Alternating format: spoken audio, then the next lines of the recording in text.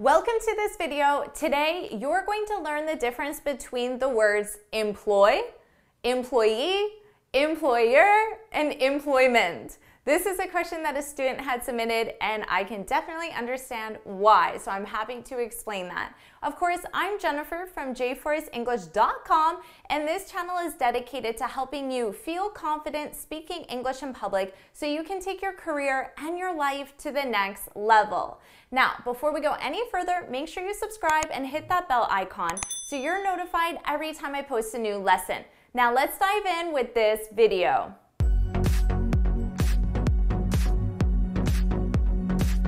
Let's talk about the difference between employ, employee, employer, and employment. Let's start with employ. This is a verb, to employ. As a verb, of course, you need to conjugate it with your subject and your time reference. Now, what does this mean? Well, you need to understand the sentence structure of how to use this verb, and someone or something like a company, someone employs someone. And when that someone or something like a company employs someone, that means that they pay them money in order to do a job. That's what the verb employ means. So let's look at some examples. I could say the company employs many students. Now you might think, oh, as a student, they're just doing the work for free, volunteer work, or it's an internship. No, it can't. If you use the verb employ, there has to be money exchanged for work. So it isn't volunteer. Even though that person is a student, if a company employs them, it means they're paying them to do that job. Another example, you could commonly ask, how many people does your company employ? How many people work at your company and receive money in order to do that work? Employee is a noun. You are most likely an employee.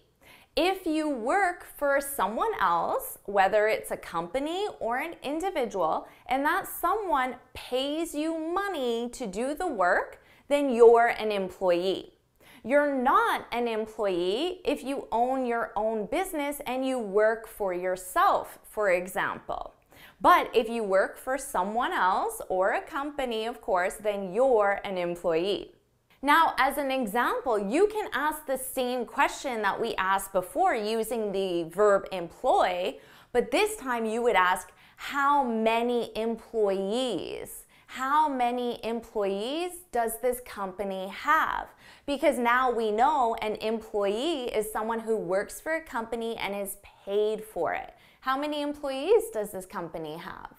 Or another example, the company gave every employee a raise. So every person at that company that receives a paycheck, they gave them all a raise. All their employees got a raise. Now let's talk about employer. I hear many students, even sometimes native speakers, confuse employee and employer. All you have to remember is employee is the one getting paid and the employer is the one paying the employee, okay? So employer, that's like the boss, it's the company. Employee is the one working at that company and getting paid.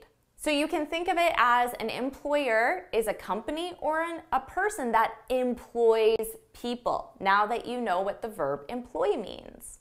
For example, let's say you're going to a job interview and they say to you, HR says to you, we need a reference from your last employer, So the last person or company that employed you. Notice how all these words are coming together. Or another example, and this could be a great example sentence that you leave in the comments below, so just think of this. I could say, the government is the largest employer in my city. And this is true because I live in the capital, and in the capital, that's where all the official government business takes place. So the government is the biggest employer in my city. The government employs the most people. So all the employees, they're employees of the government. See how it's all coming together?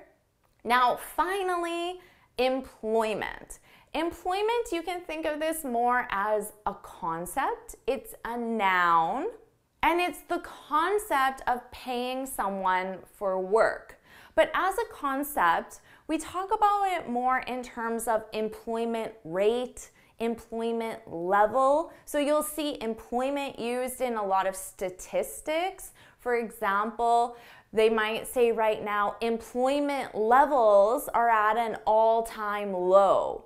So employment levels, that's simply the number of people employed.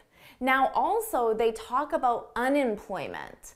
Unemployment, of course, are the people that are not employed, are not working for money, right? So you might say the unemployment rate in my city is really high. So the number of people who are not employed. So now you know how to use employ, employee, employer, and employment. So definitely it's your turn to practice. Try writing 4 sentences, leave them in the comments below, and then feel free to leave a 5th bonus sentence and see how many you can use in one sentence, because they all relate together. So you might need to watch this video again. If you found this video helpful, please hit the like button, share it with your friends, and of course subscribe. And until next time, happy studying! Awesome job! Don't worry if your head's spinning a little because there are so many terms. Make sure you definitely get the difference between employee and employer, because you don't want to confuse those. That could cause definitely a misunderstanding. So make sure you review this video again, leave your example sentences, and don't worry, you'll get this with a little practice. And I'll see you in my next video. Bye!